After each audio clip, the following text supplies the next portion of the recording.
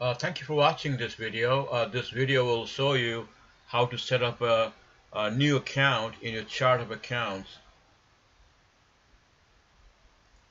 Okay, here is your homepage screen, QuickBooks 2016, and chart of accounts is right here.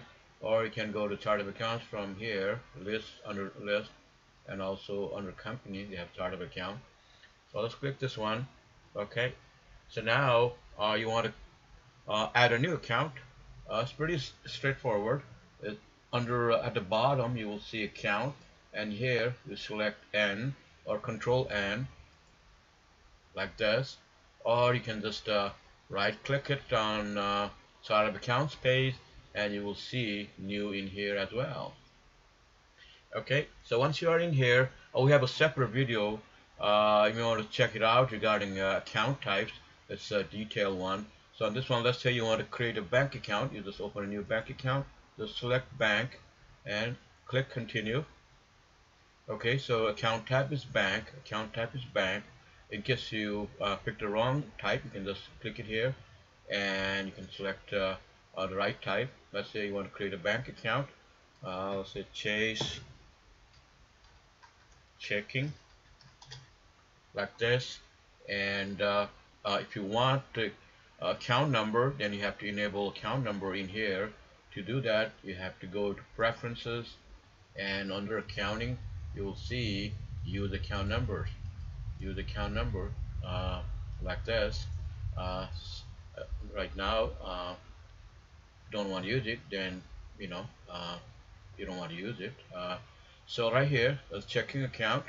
Okay, and if there is a sub account of something, then you select in here, and there's a separate video for how to create sub account and what's the benefit of creating sub account, so you can check that one out too. In this case, I'm just going to make this a home parent account. Okay, so just checking, and a description you can just copy and paste. So this is the description you will see on your chart of accounts page, description. And then if you want, you can fill out the bank account or routing number, and if you don't want to disclose it, that's fine too, just leave the way it is. And the tax line mapping, it's directly related to how you open your company file. So when you create a company file, it will ask you, is it sole proprietorship, or what is it? They'll ask you, is it sole proprietor or S corporation? So it depends upon how you selected the tax form. That's how it goes. So you can change it later on, but that would be just going through the company right here, company, and then select the small pencil there and select the report information, and then just change it. And if you don't want to see this tax line mapping at all, in this case it's just Schedule C, so there's no balance sheet account involved for tax Schedule C, then you don't need the tax line mapping for the bank account. But if you're going to use your TurboTax, so this is basically mapping to TurboTax. So if you're going to use your mapping and use TurboTax, then you got to select something here.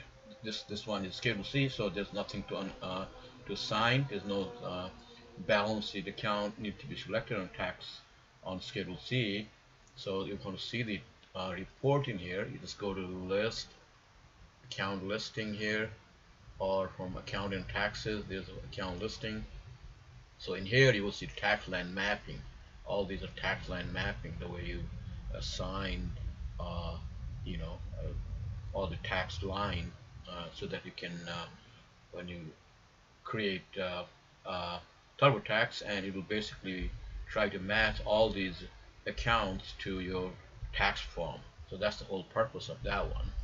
And if you're not going to use TurboTax, or if you're going to hire outside accountant, then in this case that doesn't matter.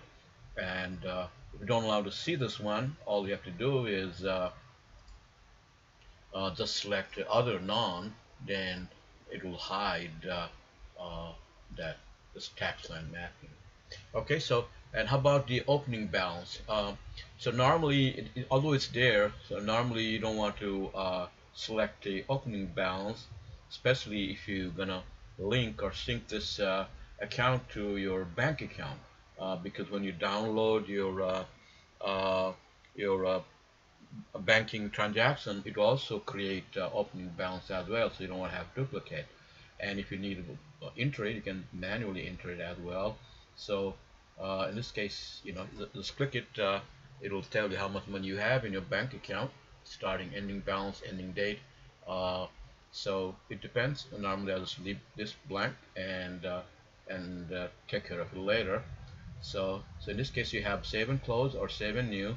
I'm just going to save and new. Okay, so this one, let's say you want to create another Chase savings.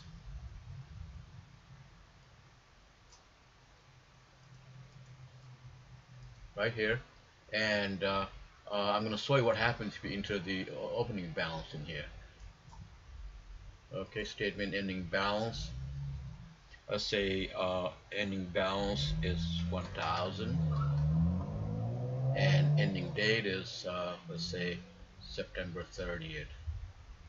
Okay, so the moment I click this one, it will create a transaction, new transaction, and it will show $1,000 in your check register for savings account, and I'll show you what happens to the other side. Okay, I'm going to save and close. Alright, so I'm going to go to check register in here. This is your check register. So it will ask you which account. So I'm going to select savings. Okay, here's that $1,000. So it went to the other side went to opening balance equity.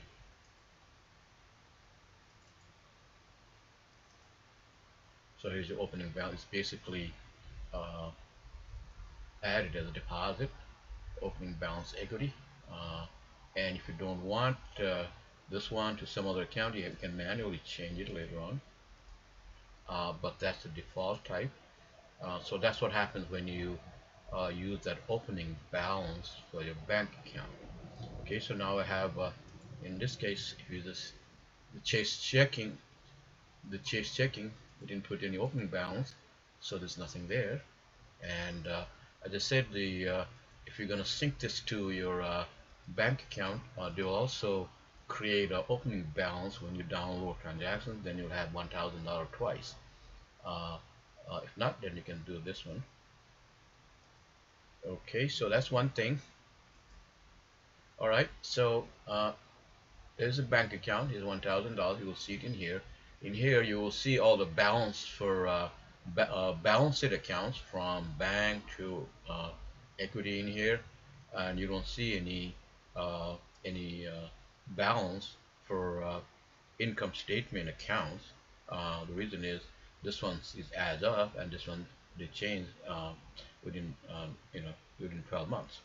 But there's a way to format this to show the balance for these two. So that's on different video. Okay, so that's one thing. And let's say you want to create uh, expense, new account for expense, no problem. So normally you have to look at it here, and to open a new account, if you really need it, then you will create a new one. If it's close enough, you can use the other account, then you can just stay with that account, because the reason is when you run a report, you don't want to have a long financial statement. So right now, uh, this is normally you want to fit this in one page report. You don't want to make it 2 pages or 3 pages, something like that, or 1.5. That's too long for even for a large company, and they will have like a 1 page profit and loss statement. Okay, and same thing with the balance sheet accounts as well. So balance sheet right here, It's normally it's just like it's one page thing. Okay, and let's say you want to create a credit card. These are the ones you really create new ones, and is normally when you create a new company file, they're all here. So let's say you want to create a one for credit card. All you have to do is just select right here, one for credit card, right here. Okay, and let's say this is American Express.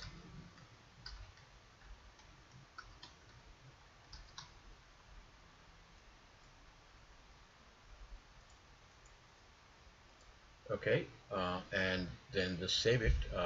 If you're gonna download statement, you don't want to use the opening balance. If not, you can just if there's an opening balance for your credit card, you can enter it here or enter it manually. Depends, you know, if you have a transaction long list, then you may want to think, you know, before you use this one opening balance. So I'm gonna save it. So now it's right here. Let's say it's right here, opening American Express. If it's a new, just a new credit card, you know, there's no opening balance, then you know, you just enter transaction from here, enter transaction right here, American Express, and if there's another one, we can also add new one from here as well. See, the account type is correct. Make sure the account type is the correct type. You know, you don't want to have a credit card and choose bank account or other current liability type. You know, so credit card. If you want this screen to, you know, you want to use, then you got to select this one right here. And if there is a credit, if you want a credit, you know, then select this one. The screen color is different, and make sure when you enter it, it's on the purchase or charge side. Uh, Sometime, you know, you could go back to the credit, and when you enter charges, it may, you know, go to wrong form here. Okay, so all you have to do is just select the account and enter it. So that's that's on different video how to enter credit card charges. uh, so basically that's about it on account creating a new account. It's pretty straightforward, and the whole idea is you don't want to create too many uh, accounts, you know, and it's already here, you know. So if you really need it and something is missing here, then you want to create it. So that's how it works. uh, well, thank you for watching this video, and subscribe to our YouTube channels. We have two channels, and also like us on Facebook. Thank you.